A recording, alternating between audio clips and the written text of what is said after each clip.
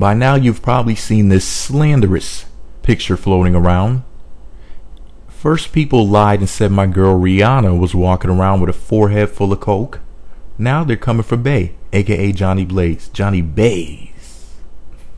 Now this photo right here appears to depict Jhonni Blaze doing what appears to be cocaine or some other white substance. However, we need to ask ourselves a very simplistic question. Why would she record herself doing drugs or videotape herself doing them? Also, if she didn't take the photo, why would she allow somebody else to ever do that? Yeah, I'm calling BS on this one.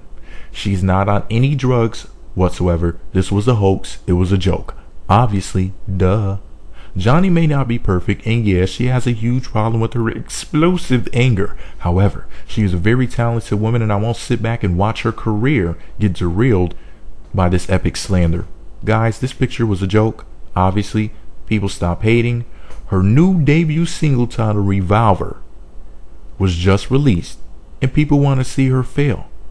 Anyway, go buy Revolver on iTunes and stop the hate.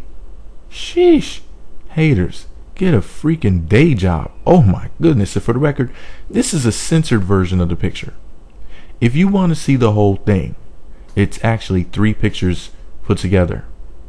You can visit my blog at the link below, and you can see the uncensored picture for yourself.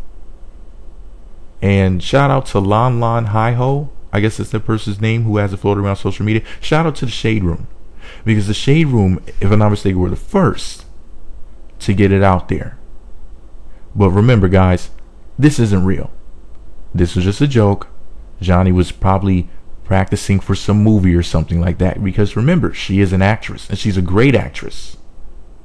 Let me know what you think about it all below. Be sure to subscribe to the Meat Magazine YouTube channel. Visit meatmagazine.blogspot.com for more.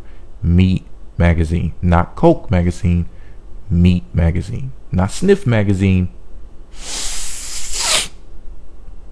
I'm not on that Whitney. Neither is Jhonni. Neither is Rihanna. Meat Magazine.